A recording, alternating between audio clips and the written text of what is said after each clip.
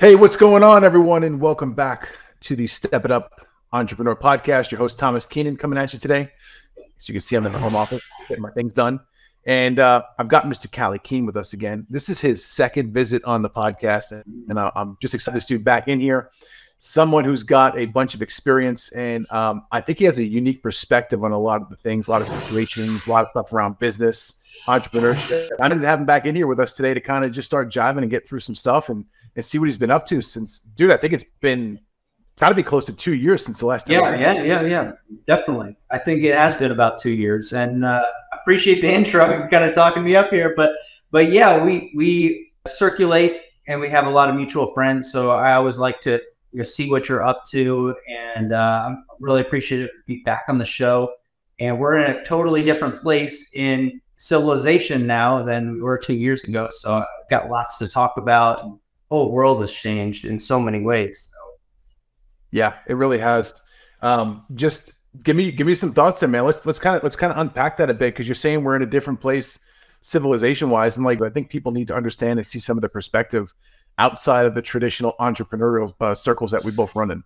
Yeah, I mean, obviously everybody was kind of at home. I think the last time that we talked, and we were on my show, and one of the reasons that I had started a podcast and started a show and put out social media and really ramped that up was because I used to do events. I used to speak at all over the place locally at universities, communities, and like trade shows, things like that. And I had a pretty decent brand around product development, manufacturing. You asked me a question about like, how do I turn product into an invention, or how to, turn an invention into a business. Those are normally things that I would talk about. I really like doing that. I like talking to people about ideas, and that all just went away immediately. And so tried the Clubhouse thing, tried the streaming thing, tried the Facebook thing, but the podcast is really what stuck. And that's how I think we first really interacted outside of the Clubhouse. Is such a weird time in life, but I did get a chance to meet some really great people that I do business with today.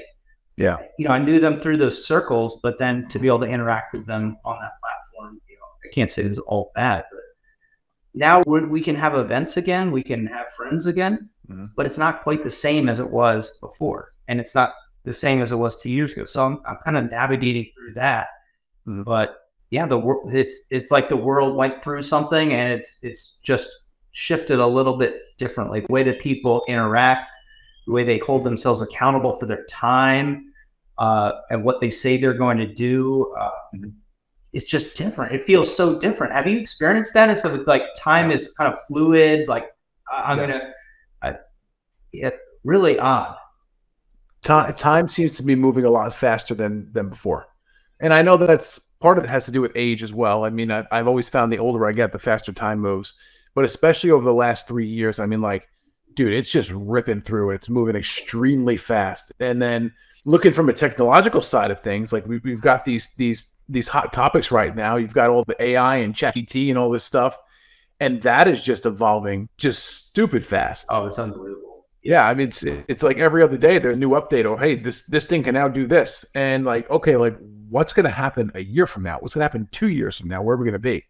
So just some like deep questions that I like to ask. I like to read up on and educate myself a little bit more, and I'm sure you do as well. I say this with love and respect, but we're fucking nerds.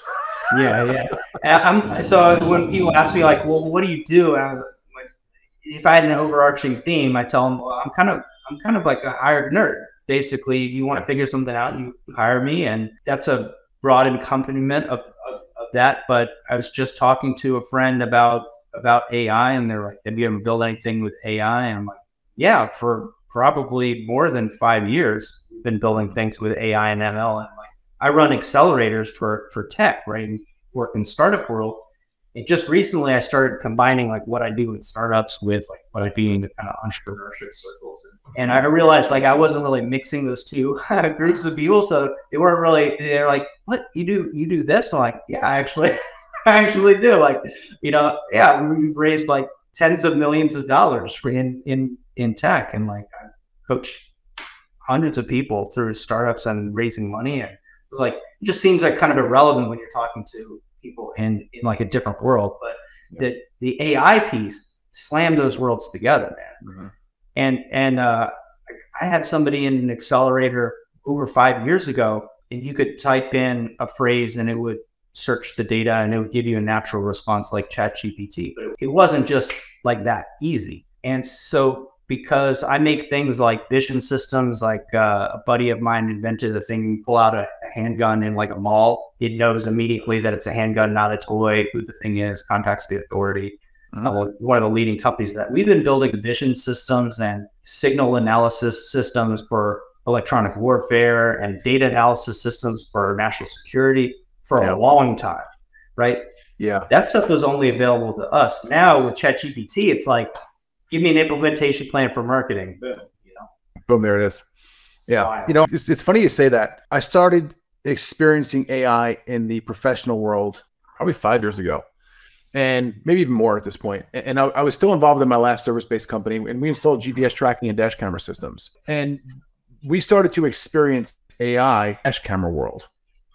So we would often have the same generic box. I know this is the hardware you're putting in the vehicle, but they would load that piece with different software depending upon which company was using that hardware. And some of the companies that we were working with were doing some next level stuff and an AI overlay on the software. So I'll give you a for instance, some of the dash cameras that we were installing could detect if a driver went through a red light, a stop sign, or if a pedestrian was in front of the vehicle moving.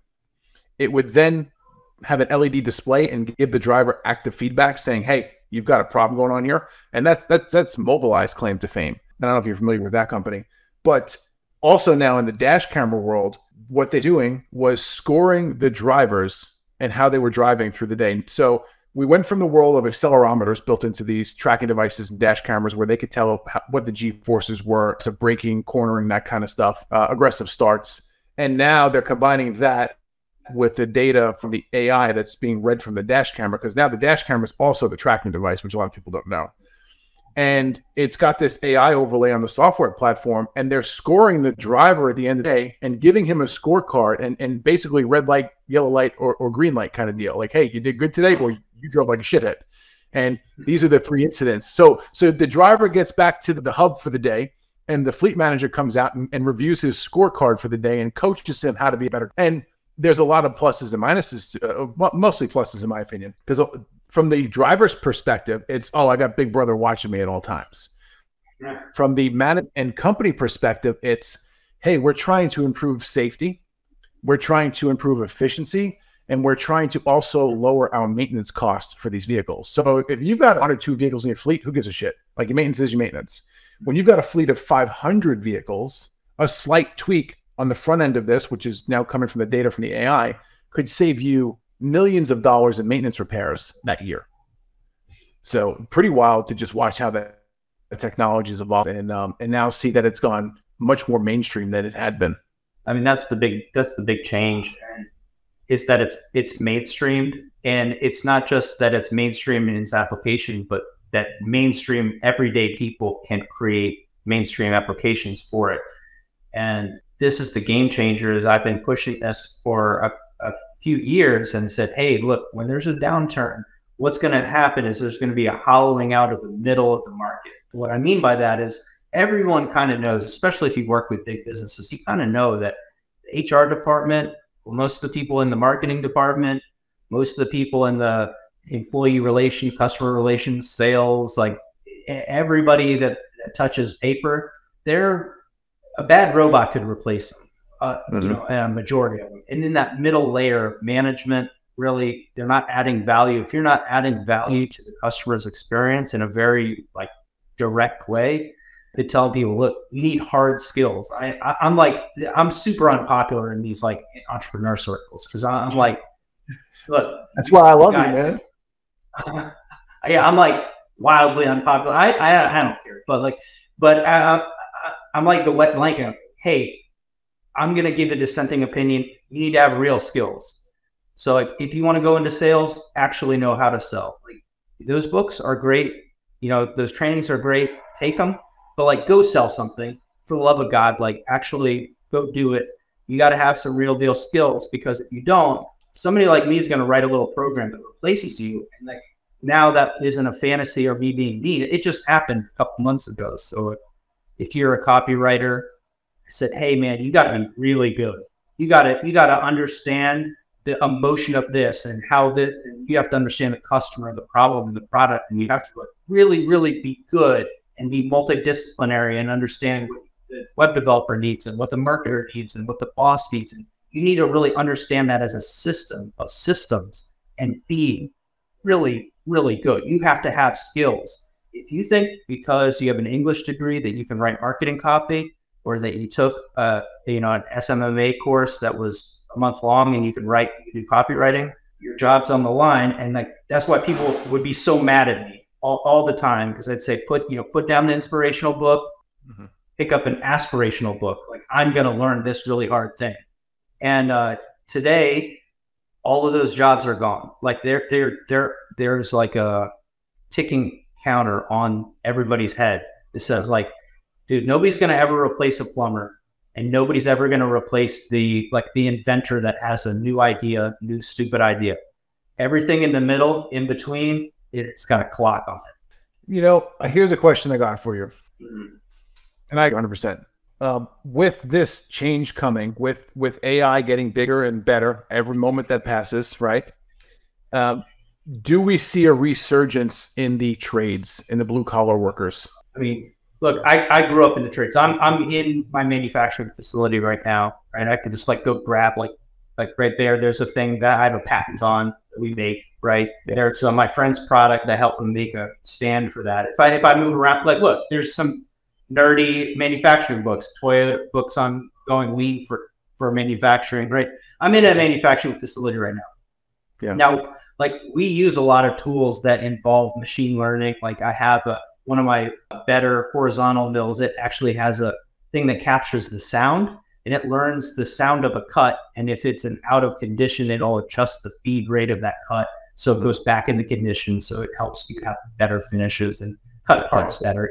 It's a $600,000 machine. It's got to be smart in some way, right? But at the end of the day, the person that is operating that machine is a blue collar job or no collar jobs. You see, right today, Friday's shipping day. I'm down on the floor. I was assembling, turning screws and sanding things, and we're not a small company, so I've got 30 employees here, 30,000 square foot building. We have another 7,000 square foot facility down the road. Not a small company, but I grew up turning screws. I'll probably die turning screws, and I'll tell you that there is a resurgence in that, because if you're making cool stuff that's never existed before, there's no training model on how to do the thing that's never happened in human history. We're building new stuff, right? Yeah. Can I get a robot that turns the same screw over and over again? Can I train that if we were doing mass production of a thing? Absolutely. Do we have advanced software tools that teach the machines how to cut or laser cut a thing, or how to paint it, or how to do that? Of course we do. But at the end of the day, you have to go down there and you actually have to weld something together. We actually have to build it. You have to know how things work. And so, yeah, I'm seeing a resurgence in that, because those jobs like roofing pays really, really well. Plumbing pays really well. Electrician, my buddy's an electrician. He's he quit his job doing a corporate thing, became an electrician. He's yeah, I'll get paid this much. And then when my apprenticeship is done, I'll get paid this much. I said, man, you're making more than most people, while you're basically, you're holding a shovel, is they don't let you touch anything. And you will get razzed and cranked by blue collar people, because everybody that works is kind of like that. But yeah, at the end of the day, he'll make six figures, as an electrician, after a year and a half. Right? Yeah, it's true, man. This isn't the norm, because it just is what it is. But some of the successful blue collar guys that I know are in the plumbing trade, and those guys, they got to do a lot of work on themselves. They got to get themselves out of the field and start to really build a business. But the guys who are really doing it well are typically running around a 20% profit margin, and that's a good number for a lot of businesses, especially if you see what the gross tickets are when those guys come into someone's home. Like, dude, you call a plumber and you want him to come in here and do something for you. It's going to be anywhere from 350 to 600 bucks. Like just the second homeboy shows up to your front door. Walking in. Yeah. So those guys earn a lot of money and pretty quickly if they invest and put the time into really building out the structure of the company and implementing systems and processes and bringing on the right people, you know, which is a lot of the thing I both have to do as business owners and stuff that we have done in the past and well. And then you have the other school of people who are just like, no, man, like I'm just stuck in that technician role and like I'm just going to go and solder pipes and you know, cut pecs for the rest of my life and, you know, go fucking unclog shit. You know, like it's like you think of this as people that do really hard work. Sometimes that's the easiest thing for them, and moving and changing that identity from I'm going to be a technician to a business owner to an entrepreneur.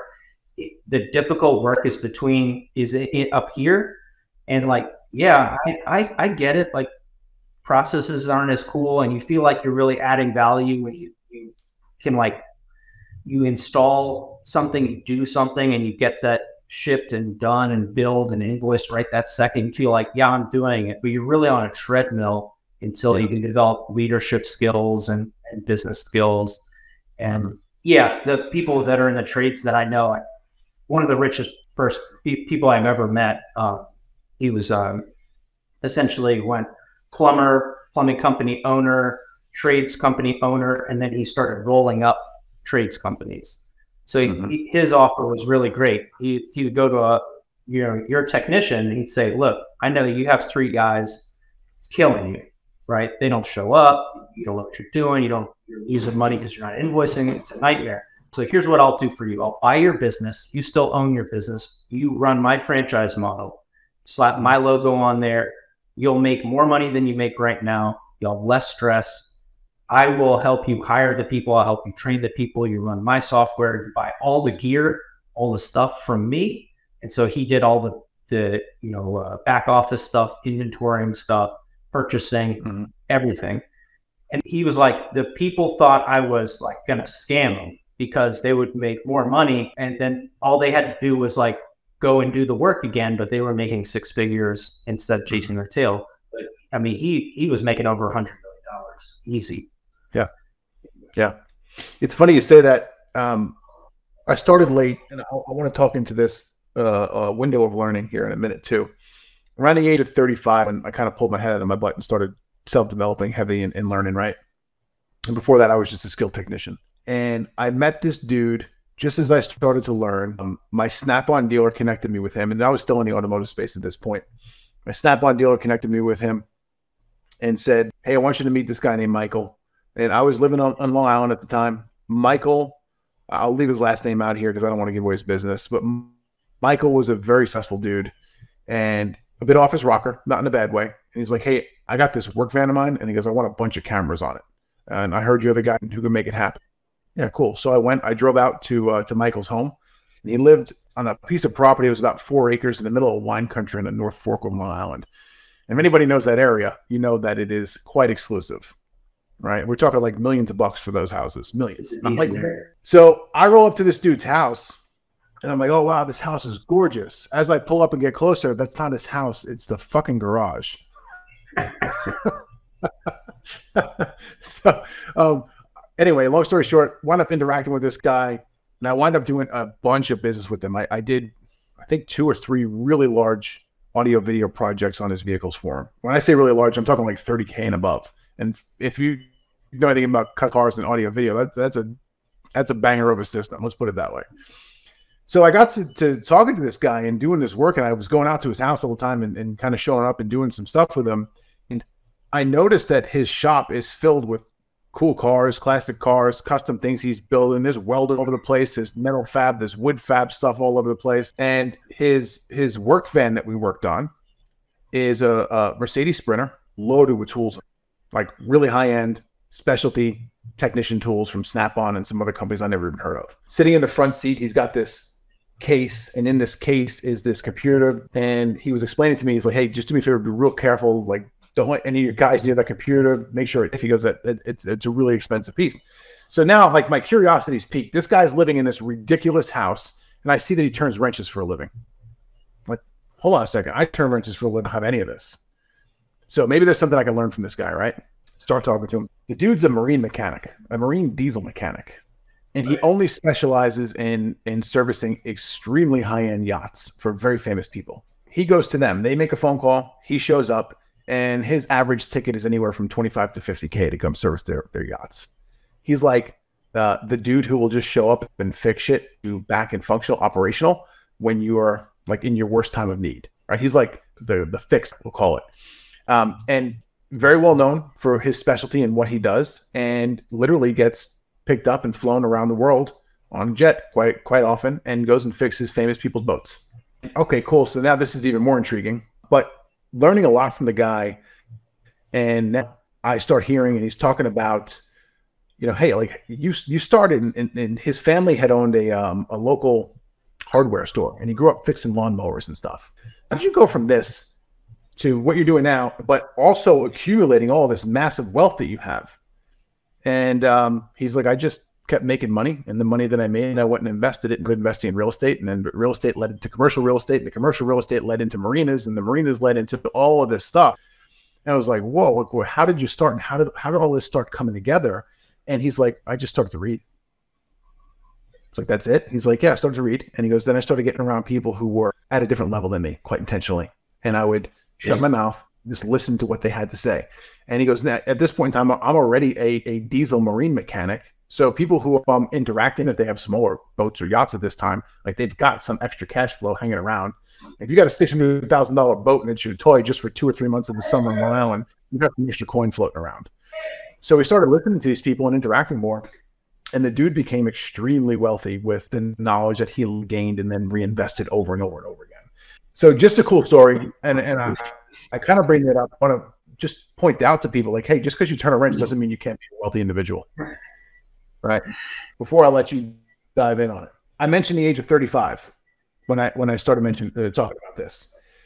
I was listening to an audiobook in my car years ago, and it was talking about the window, and it's broken up into different segments. I don't know if you've ever heard this before, but right around the age of either, I think it's 36 or 37 years of age, that's the final window. And when that window closes, we can't truly learn. However, if you get in before that time period, you have a good chance of really diving in and basically just evolving at a rapid pace yourself.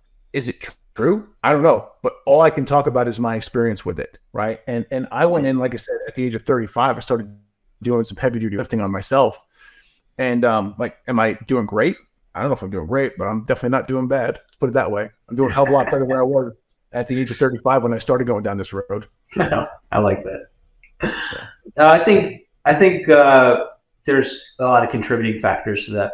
I'm sure that there's some biological, neurological piece to the way that your brain connects those neural pathways. But in general, you think around that same time that you might start having children, you might be married, you might have these responsibilities where you end up thinking like, I'll just stick with the same path and I'll settle for incremental growth. And I don't think that incremental growth exists. It's kind of a lie. This like, I'll do this and I'll perpetually easily grow, because if you were to do the math behind that, it's just like the world is moving against you. It's like saying that I'm going to put my money in a checking account and I get interest on it, so my money is going to compound. You're like, inflation, right? Inflation is the progress of reality. So if you slow your progress of growth, whether that's personal growth, if that's skills in your industry, you're going to be easily outthought and outmatched by just the nature of reality itself. And we can all fall victim to this, or we can know that there's different seasons in our life, and we can change who we are and what we're focused on, because we understand like this is when I was in my 20s, I wanted to be the smartest person in the room, right? That was I wanted to know, and I like learning about a lot of different things and seeing what is that connected piece in between these things. It's like, what's the connection between language and programming? Like, what's the connection between this mechanical system and then psychology of this market. Like, what are all these disparate things and how they connect together? Really into that. Really into wanted to be smart. Wanted to be a smart person. So I was in smart person rooms, and there'd be people that were far smarter than me. There'd be people that were smarter than me that were generalists, people that were smarter than me that were experts. And that was great. But I realized something was that overall, in general, the smartest people weren't the happiest person, and they weren't the most successful people. Okay. Because they had spent their time, and they were 40, 50 years old, being a technician inside of that vein. They were very good at that thing, which was non-correlative to a broader concept of success. And so I was like, man, what the people that are successful, they've been able to take this and then work with other people. So I was like, okay, life is a group project. I need to get really good at taking whatever those skills are and connecting, not ideas, which is amazing, right? I think the world needs generalists. Generalists are entrepreneurs, and then you can use specialists. That's great.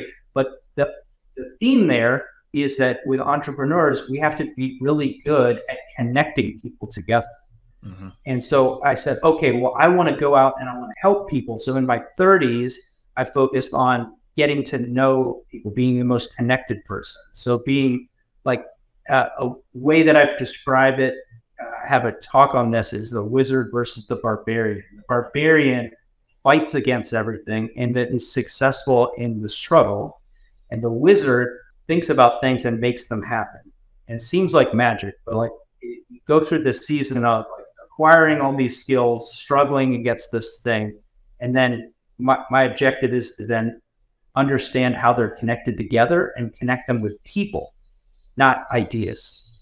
So like, I think when you get older, you have to come to this like age of wisdom. And this is what I've been calling our like post-AI world right now, is that knowledge is irrelevant.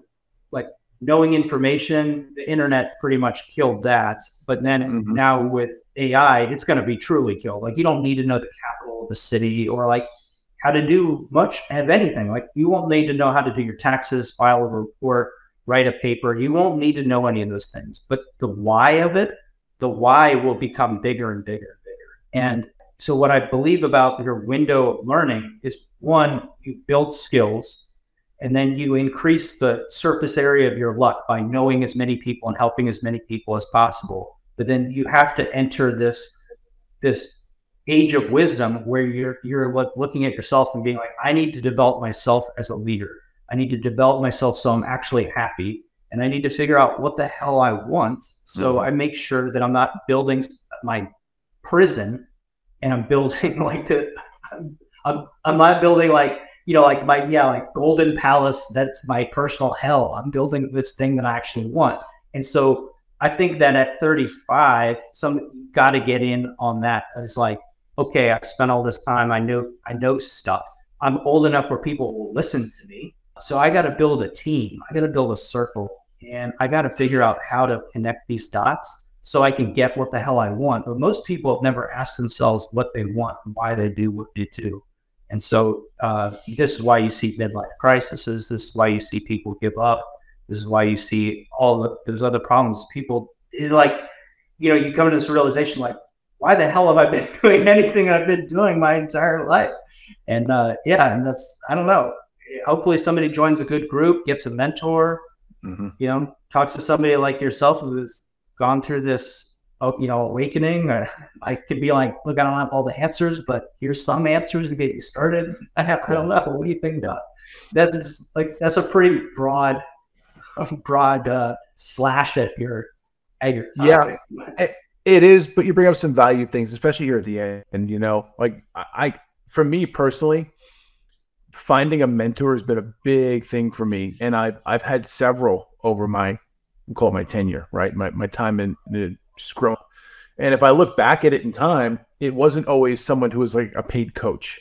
Oftentimes it started with, someone in the family who I looked up to, kind of took me under their wing and showed me how to do things and poured into me. And then as I grew up and started to go out and experience the world a bit more, it turned into other people who I was interacting with at that point in time. And I have this theory. I think I've talked about it in my book too, if I remember correctly. I wrote the damn thing so long ago, I don't fucking remember anymore. Should probably go back and reread my own book. I got this stepping stone theory when it comes to mentorship or coaches, right? And granted, they are different, but they are also very similar. The stepping stone theory for me is like you have this person, you step on this stone, and you absorb all of this information and knowledge that this person's willing to pour into you. And at some point in time, you take it all from them, and you wind up getting heavier. And the heavier you are, that stone begins to sink, right? And at that point, you need to pivot and go to the next stone so you can get more information, or you're stuck there fucking permanently. And, you know, looking back over the history of my evolution and my path, my personal path, I've had several stones that I've had to step on and pivot as well. And for instance, one of the stones that I had to step on and pivot away from was a couple of years ago when I left my last company. Like when I started in that company, it was 2009. I was 29 years old or 30. I was 1 month away from my 30th birthday. Started that company, and my ex-business partner was 10 years my senior. So he was someone who I was absorbing and getting a lot of this information from because he had spent a lot more time. It was a bit more polished than me at the time and spent time on the corporate things and brought over that skill set. And that's how we kind of merged this blue collar world with this corporate skill set and then turned it into a company that was actually doing some shit.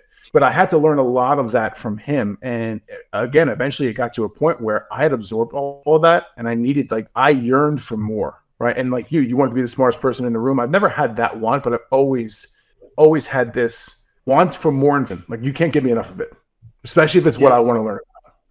And it just got to a point, you know, for several reasons. And one of the reasons was like, hey, I got what I got out of this dude. And now I need to go put that to another area that actually interests me more. That's more aligned with me. And if you want to use the purpose and the why shit, a lot of that applies to it as well. But I just want to kind of nail home the point here for those who are listening. Like it's okay. And you're probably at some point in time going to outgrow the mentor or coach that you were. And if you have a mentor or a coach who says, no, you have to stay here forever with me, you're with the wrong fucking person. 100%. Yeah. I think there's also a lot to be said for coaches and mentors that help you do something in a finite basis. Is like, I want to learn this, or I want to add this piece to me. And there's like a lot to unpack about this, but people hire mentors. I don't know, like, you know what I'm saying? They aspire to be someone. They might join a program. They might hire a coach. And I'd say, like, I'm a firm believer in paying to accelerate anything that you're trying to do, whether that's take a course, take a class that's $50, $5,000. Like we buy training for the guys here that the training might be $5,000, $10,000 just to use a piece of equipment. I'm a big fan of it, right? It accelerates your success. But like, look at that person. Do they know how to do the thing that you're trying to do? Have they done it successfully? Does their outcomes match what your expectations are? And oftentimes online, the answer is no. And like what they're offering, is that a thing that you actually need, or do you want to be cool? And there's a huge difference. I'm like a big fan of not being cool because I just want to like what I'm doing. I want to respect the outcome of what I'm doing. Cool is like a subjective thing from the outside. Like I don't give a shit if somebody thinks I'm cool or not. Like I just want to feel good about what I've done versus whatever. The other thing will take care of itself. But like mentors, one, they don't have to be paid. Some of the best mentors I've had have been customers, right? Somebody I work with, they just sold their business for $217 million to a $16 billion company. And like, that guy's taught me all kinds of stuff. Not only did I not pay him for that, he's paid me close to $20 million over the course of our business relationship. So like, he's taught me all kinds of stuff and he's paid me a lot of money, right? And those opportunities are out there. That doesn't happen every time, but it does happen. So like mentorship is like, it's a thing for that moment in time and really helped. And I might not have been where I needed to be to absorb all of that knowledge. I might need to keep working for 2 years and I circle back to that relationship, be like, man, I missed 90% of what you said.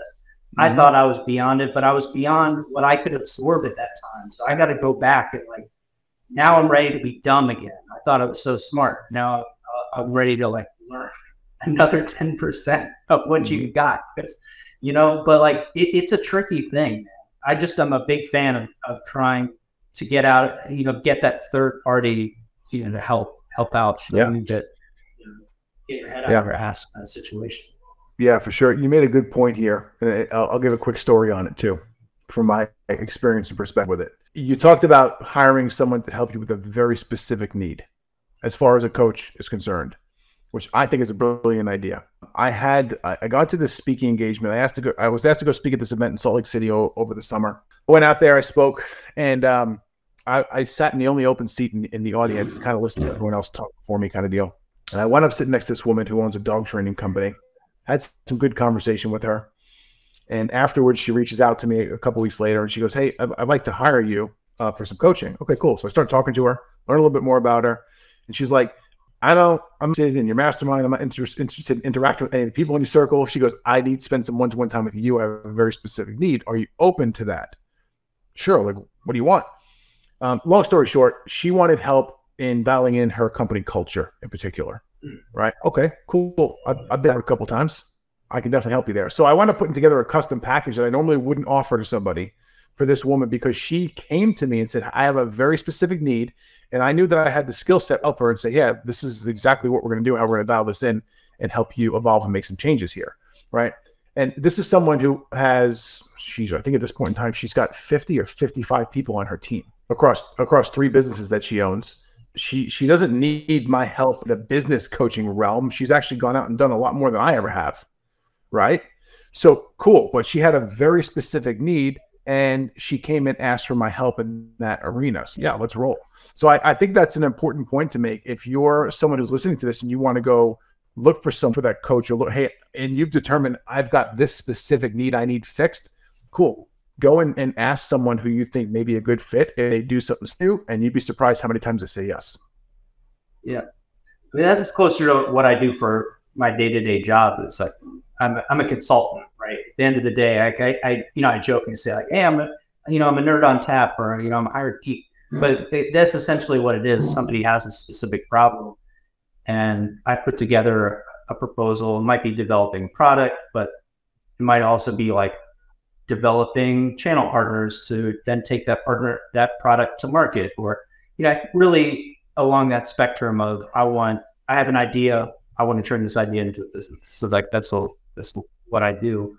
But I've always been a consultant, and then entering that kind of online market with coaches was like, this is really different, because you're giving people a dream goal versus when I'm a consultant, I'm like, oh, we're going to do this together. But understand, like, I work for the top U.S. auto manufacturer, right? I work for, you could name a top tech company. I've developed a product or sold my product to them.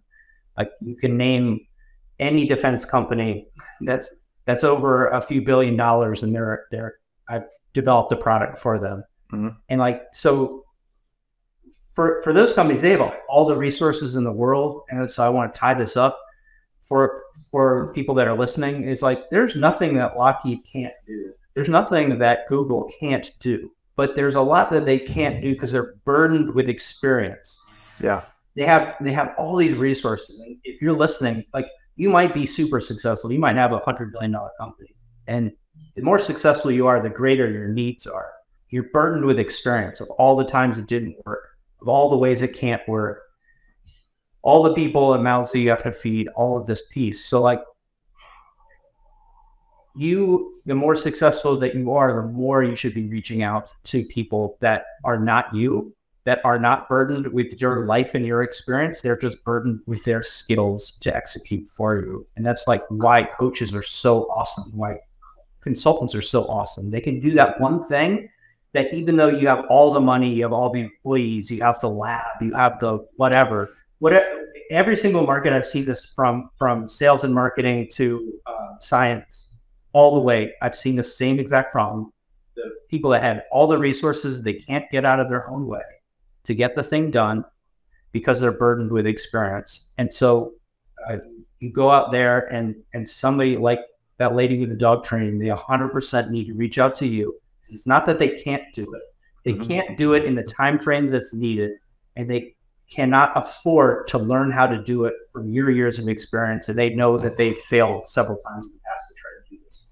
it is a breakthrough to make that investment. If I can hand you like $10,000 and you can fix my company culture, like it's going to make me a multiple of the revenue that I have on tap. So for me, that might make me $1 million every year from now to the end of time.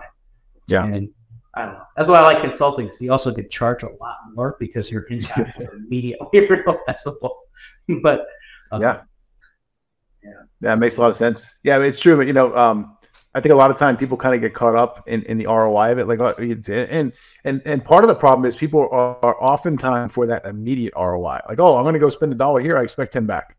Well, you can, but you're going to have to go ahead and do some work first and let this thing kind of roll out and implement as well. So I think that's just a lot of it has to do with human nature. People just are impatient. And I think a lot of it has to, going back to our talk earlier, with just the way that things are moving faster and the way that society is right now. But there has to be some level of patience that gets inserted or instilled into the entrepreneur. And I see a lot of this with visionary leaders, where they come out and they're like, hey, I got this great new idea. Like, I expected my team to hop all over it and do it right now. And they expect it launched and live and breaking money in within 40 days. That hurts. That hurts me just thinking of it, right? Because I'm also the guy who's the back end who's had to go and build those systems. And then halfway through building it, the visionary leader says, hey, I'm done with that. I moved on to the next thing and we're going to do this now. So I'm sure you've dealt with some of that stuff in your world too. And I can only imagine what it does, from the manufacturing standpoint, where someone gives you a project and 3/4 of the way through, they're like, oh yeah, we got to make this change. Yeah. They look at my contract and they realize with that 50% billable is on cancellation. They say, maybe you could finish it.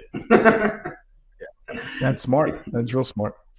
So, hey man, dude, we came in here and I think we had a great conversation today. I think we went in a couple different directions that I wasn't expecting, but I'm cool with it for sure. And I just I want to say thank you for coming in and also just give you to share where people can connect with you and learn more about you, your companies and your services and how you can help them. Oh yeah. Yeah. Well, first of all, I appreciate a chance to catch up. It's been a while. But here's the funny thing. I know everybody knows Alex Hormozi, but I'm not going to pretend like I'm, $100 million man who's super successful like him. I'm trying to build $100 million business. I'm on the pathway to it. And for that reason, in general, I don't have anything to sell people, but I really love helping them. And I will offer anybody, we can hop on a Zoom or a Teams call. I'll talk about your business, about your idea for 30 minutes. If you're farther along, then yeah, maybe we can do something together. But the chances 99.9% of the time, I can solve a problem that you have, and I have nothing to sell you. So I don't want to rip off, Hormozi, but it is what it is. On that is, I do have a new podcast launching next week called The Startup Defense, which it does combine two things that are really important to me. One is my entrepreneurial world, the startup world, and then it is the defense world. So that's what I grew up in, defense manufacturing. So we look at this, and innovation is the key to making our community better, right? Our world better, but it's also the thing that will prevent us from, falling into the ocean or just losing what we have as a country or, global civilization. So I'm really big on figuring out how to solve massive problems. That's what we're going to talk about on the Startup Defense. And if anybody's interested, I'll give you the link, and it launches on the 4th of April. So, April 4th, 2023. April 4th. Awesome. Yep. There we go. Yeah, that sounds good, man. Send me that link when you can, and we'll definitely get that added to the show notes, because by the time this episode's live, you'll have your episode up as well. That's awesome. All right. Yeah, man. Appreciate you. Yeah. Thanks, Thomas. Thank you for tuning in to the Step It Up Entrepreneur Podcast. Make sure you head over to stepitupentrepreneur.com and make sure you subscribe so you never miss an episode of the Step It Up Entrepreneur Podcast.